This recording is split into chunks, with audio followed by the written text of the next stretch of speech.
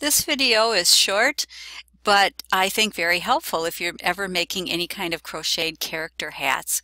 That could be anything from turkeys to penguins, anything, little ducks or chickens or anything where you need to have a beak. And again, it's not difficult, it doesn't take much time, and this video will show you how to do that. And right now I am using just a regular number 4 weight yarn in yellow, and beaks many times could be in orange or yellow, but I'm going to be using this. And to start with, I'm also using an H crochet hook. It could be any size hook that you wanted to get the effect that you wanted. You could use whatever yarn you wanted also, but in this case I have the number 4 medium weight yarn with the H crochet hook.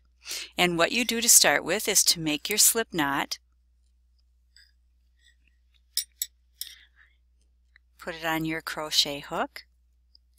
And what you want to do here to start out, you're starting with the point of the beak, and so you're going to make 2 chains. Then you go to the second chain from the hook and make 2 single crochets.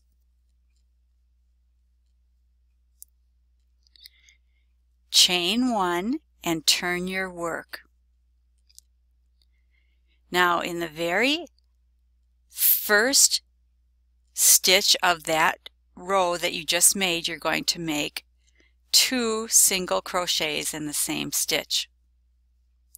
Moving to the second stitch of that row, go underneath your V's, make 2 more single crochets. And if you take a look at this, it's almost like this is the point of the beak right here with row 1 and row 2. Now chain 1, turn your work, and in the first stitch, don't skip any stitches, do 2 single crochets. What we're doing, you can see, is that we are increasing on each row, but we don't want to increase too much, so the next 2 stitches are single crochets. So single crochet, and 2 single crochets in the last stitch. Now, if I'm making a really small hat, or if it's kind of a little small face on the hat, this is a big enough beak, and you could just do a chain, cut off your yarn, pull it through, and leave enough so that you have something to sew it onto the hat. But this could be a perfectly fine small little beak. If you need one for a bigger hat, or you want a bigger beak, this is the most typical size, where you would do another chain, make another row here. Let's see if I can get some more yarn.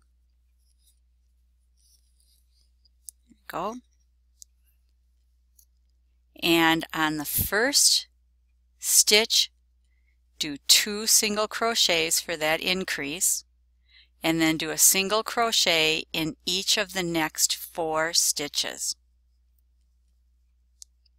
And at that point you should have 1 stitch left and do 2 single crochets. And there you have your beak. If you want to make it a little taller, I wouldn't increase anymore, but I would just chain 1, turn, and do single crochets all across the top. But this is a pretty typical size. To finish, do 1 chain, pull out maybe 12 or 15 inches of yarn, pull that through,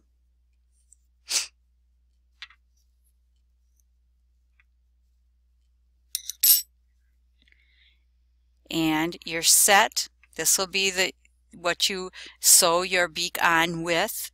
This end, just take your yarn needle and you're just going to work in your loose ends. Turn it to the back and just kind of work it in the way you always do, trying not to pull too tight. You want to keep some kind of a point, but kind of work that through the different rows, turning, and I sometimes come back on it, go the other way.